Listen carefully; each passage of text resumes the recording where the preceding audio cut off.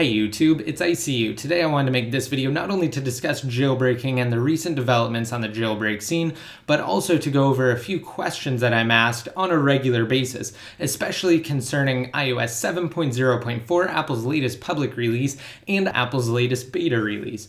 So first of all though, I just wanted to mention that recently I did create a video when 7.0.4 was released, and I highly recommend watching it prior to this video. So if you have yet to, just be sure to check it out. I'll have an annotation on the screen now if you're on the desktop version of YouTube. If not, you can find it by visiting my channel. Alright, and with that out of the way, let's go ahead and get into the first piece of news that I wanted to discuss. So recently, as I mentioned before, Apple issued iOS 7.0.4 to the public to correct a number of bugs that were still present in iOS 7. And although the firmware displayed that the primary change was a solution for failed FaceTime calls, 7.0.4 introduces a multitude of remedies for small bugs that had previously plagued past iterations of iOS 7. So following the release, in the video that I made, I discussed how jailbreak enthusiasts can update to 7.0.4, knowing they will eventually be able to jailbreak 7.0.4 when the Evaders release their upcoming utility.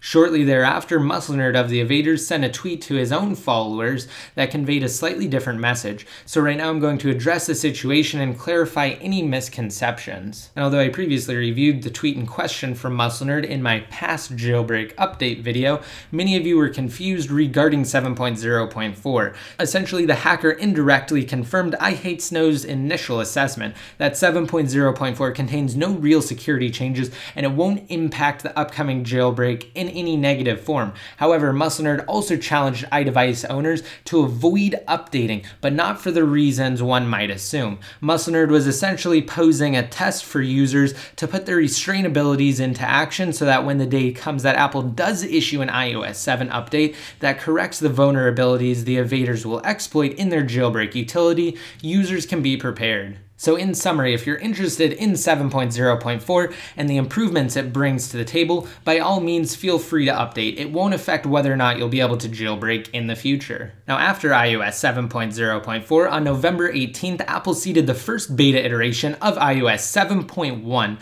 to those who are registered through the company's iOS developer program. And although it's not certain at this time because this is only the first beta iteration of iOS 7.1, it's likely that the final and public release won't patch any of the numerous vulnerabilities the Evaders have discovered and are planning to implement into their upcoming untethered iOS 7 jailbreak utility, meaning said utility will likely jailbreak 7.1. And as stated in iOS 7.1's release notes, the firmware corrects a few network issues in addition to bugs that were unattended to in Apple's recent 7.0.4 public release.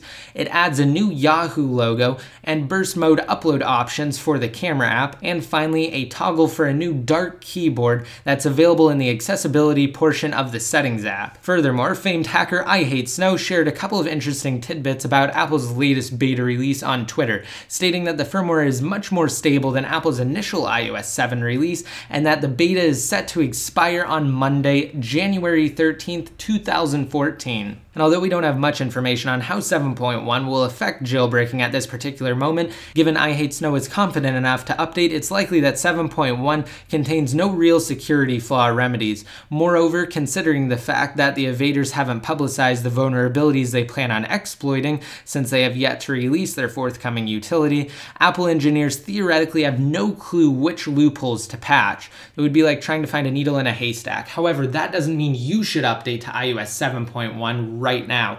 So now let's get into some of the most current information, and I'll also discuss 7.1 more in depth and whether or not you should update. But first, for those who are newcomers to the jailbreak scene, although it may appear as though it's taking the Evaders an extraordinary amount of time to release the iOS 7 and 7.0.4 jailbreak, it's really not. They're actually ahead of schedule. Looking back, it took the team from the time Apple released iOS 6 to the public, September of 2012, until mid-February to push out the first and only untethered jailbreak for the firmware. Fast forward to the present, in spite of the fact that there are more devices to support and that Apple has increased their mobile security protocols, the Evaders are already further along in the development process for the iOS 7 jailbreak than they were last November with the iOS 6 evasion utility. It's almost baffling how impatient some newcomers are. In until their lack of knowledge on the topic is factored into the equation. Jailbreak development is not as straightforward as it once was, and as time goes on, Apple will continue to close the few security loopholes they've managed to overlook.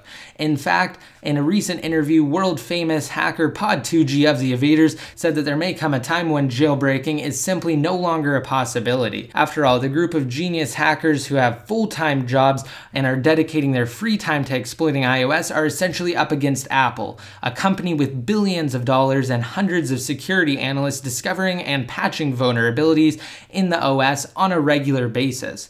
In the end, it would behoove everyone if those who are new to the jailbreak scene would stop complaining. They can only stress themselves and everyone else out. It will not expedite the process in any way, shape, or form.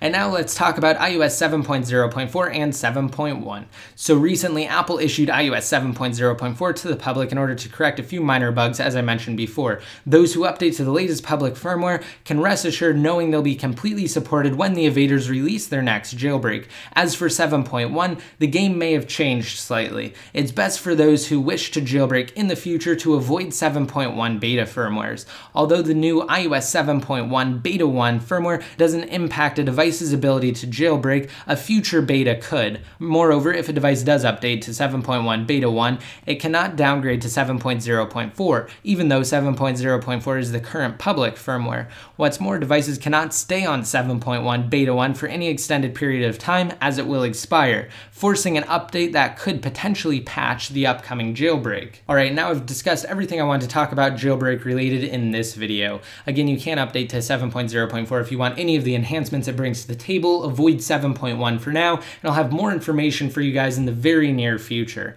Now, as far as my brand new iPad Air giveaway is concerned, that will actually conclude today, so just make sure to get your entries in as soon as possible. Again, it will end after my Xbox One unboxing that I also plan on posting later today, so just be sure to stay tuned for that. Again, it will take a couple of days for me to sort the entries and randomly select winners, so don't expect the announcement today. Now, as far as my second generation iPad mini or the Retina iPad mini giveaway is concerned, that's still going on, so you can also still enter to win a brand new iPad mini. Just be sure to visit that video. I will have annotations to both on the screen now if you're on the desktop version of YouTube. If not, you can find them simply by visiting my channel. But don't worry if you don't win either of the giveaways, because I will hold multiple iPad giveaways very soon, and they will all be tied into Free App Life. So if you have yet to sign up for Free App Life, just be sure to do so by visiting freeapplife.com inside of Safari, entering an email address and a password, and tapping sign up. That's it. Once you do so, you'll essentially future-proof your eligibility for new giveaways. And we're actually working very hard to make Free App Life fully functional and sort out all of the offers that aren't working properly. We've done a really good job so far. We're continuing to make progress, and we will make progress every single day. So just be sure to check back soon. And also don't forget, if you want to unlock the ability to use your referrals in the More section, just be sure to download over 200 points total. So as you can see, I do indeed have 2,930 points, which means I can use my referrals. All you have to do, again, is download at least 200 points from the sponsored app section, which I could do so just with one application alone. So again, just be sure to sign up for Free App Life for my future giveaways. Also, stay tuned. I will keep you guys completely updated on the status of the next Untethered jailbreak, and I'll also have the very best and first tutorials for you guys once it's released. And of course, if you want a chance to enter to win a $100 Amazon gift card in this video, just be sure to rate it up and leave a relevant comment down below in the comment section. Once your comment's been posted, you'll be automatically entered to win. And don't forget to be updated more often, such as when I release new jailbreak updates and also future tutorials once a utility is available. Just be sure to like me on Facebook and follow me on Twitter. And until next time, this is ICU signing out.